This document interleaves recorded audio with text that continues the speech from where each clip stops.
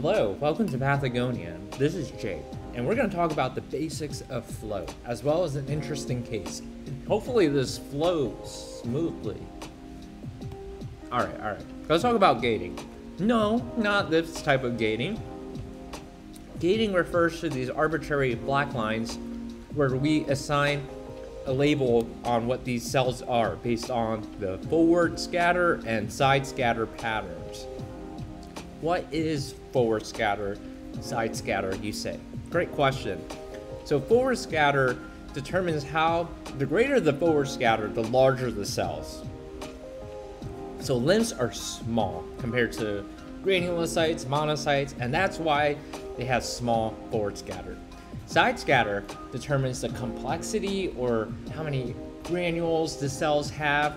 So the more complex the cells, the greater the side scatter. And this is why granulocytes have high side scatter. How do we determine if the cells where we take the flow from, for instance, like the blood or the bone marrow, are viable? We can use a marker called 7-AAD, and it will be negative in intact, alive cells, but positive in dead or lysed cells. So in this case example, we have 99% viability because it's negative for 7-AAD. And so these are viable cells. Now let's talk about these cells. These gated cells are CD3 positive. They have a small, low side scatter. So these are T lymphocytes. Now, I had a funny mnemonic for CD5 positive, CD10 negative B cell neoplasms by the mnemonic cold man. Why? Because C in cold is CLL-SLL, and man is mantle cell lymphoma. Now that being said, you have a CD5 positive sizable population, that's 24.3%. So is this concerning for CLL-SLL or mantle cell lymphoma? No, not necessarily, because on the x-axis you have CD20, and these cells are negative for CD20. These cells are the B lymphocytes, and they're CD20 positive, and most of them are CD5 negative. You have to remember that traditionally CD5 positive, CD20 negative cells are T lymphocytes. And then I had another mnemonic, CD10 positive, CD5 negative neoplasms that are dung beetles bury follicular-shaped balls. So D stands for DLBCL, or diffuse large B-cell lymphoma. BUR stands for Burkitt. F stands for follicular, and ball stands for B acute lymphoblastic leukemia lymphoma. Now that being said, let's look at this practice case where there are CD20 populations, so these are the B lymphocytes, and then this is CD10, and hardly any of them are CD10 positive, so I'm less concerned for those B cell neoplasms, DLBCL, Burkitt, follicular, BALL. Furthermore, we have a membranous kappa lambda, and there's no restricted population. Kappa is 59%, lambda is 40%. It's important to know that this is membranous kappa lambda because plasma cells nor blasts express membranous kappa lambda.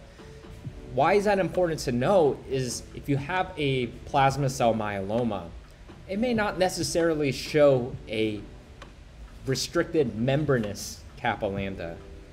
That's why if you suspect a plasma cell myeloma, you should get a cytoplasmic kappa lambda. And then for blasts, which are so immature, they typically do not express membranous nor cytoplasmic kappa lambda. And one marker for blasts is CD34, and in this practice case, CD34 is 0.4%. So I'm not concerned for instance, AML. Now we got the basics down. Let's talk about an interesting practice case. Before we begin this practice case, let's talk about normal monocyte markers. It expresses CD11B, CD13, CD14, CD64, and should not express CD15 nor 56. How many monocytes are in the blood? So approximately 2 to 8% of white blood cells. So in this practice case, based on the side scatter pattern, and the gating for monocytes is 41%. That's a lot. 41% of all the cells in the flow from a peripheral blood. Remember, the normal percentage range for monocytes is 2 to 8%. Remember, monocytes express CD11B and 13. So CD11B, the monocytes as shown by the brown data points are positive, and CD13 is also positive. This is normal for monocytes, but there's a lot. Remember, monocytes also express CD64, and as we see here, the monocytes are CD64 positive, but that's a lot. It's 43.9%.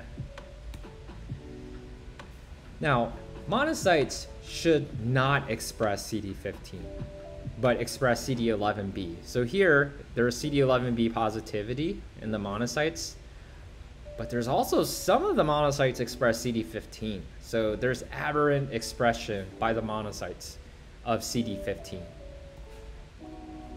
So monos are identified here, and there's two different populations of monos as highlighted by the blue data points and the green data points.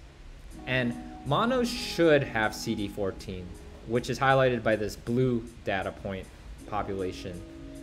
But in the green, there's loss of CD14. So in this monocyte subpopulation, there's aberrant loss. Monocytes should also not express CD56, and the monos, as identified by this kind of brown color, these data points show that the monocytes express CD56, which is aberrant expression. So, bottom line is, when you look at a flow, don't just look for B-cell neoplasms. You have to keep your eye open for other entities like monocytic T-cell or other neoplasms. And in this case, with the aberrant expression of the monocyte markers, the differential was AML with monocytoid differentiation versus chronic myelomonocytic leukemia. And what would help to kind of cinch the diagnosis, it would be a bone marrow biopsy. So hopefully this helps. If you like Pathagonia, if you like this video, give it a thumbs up and subscribe. Until next time, bye.